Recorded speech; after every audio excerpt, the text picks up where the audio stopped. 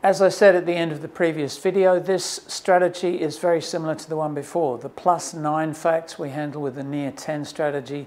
Now we're looking at plus 8 facts.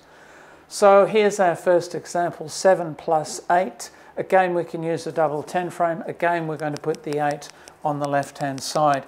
And we'll ask the students, if we're just using the materials, to visualize what the answer will be.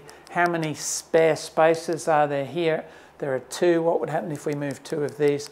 They should see that this number here is going to be 2 less than it is at the moment, because these 2 counters will move up to there. So instead of 7, this will be 5, and that would have the answer 15.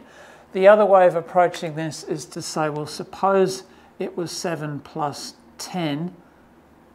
The answer would be 17. And again, that's a place value question. 10 and 7 is 17.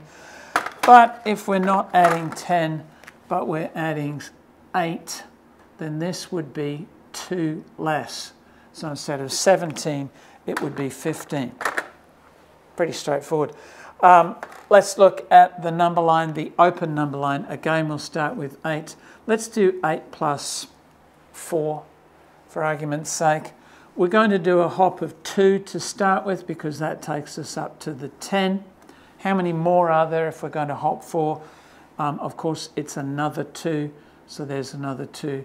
The answer will be 12. We can do another hop in there, which I haven't got room for, to show the plus 4. So again, this works in both directions, something plus 8 or 8 plus something else.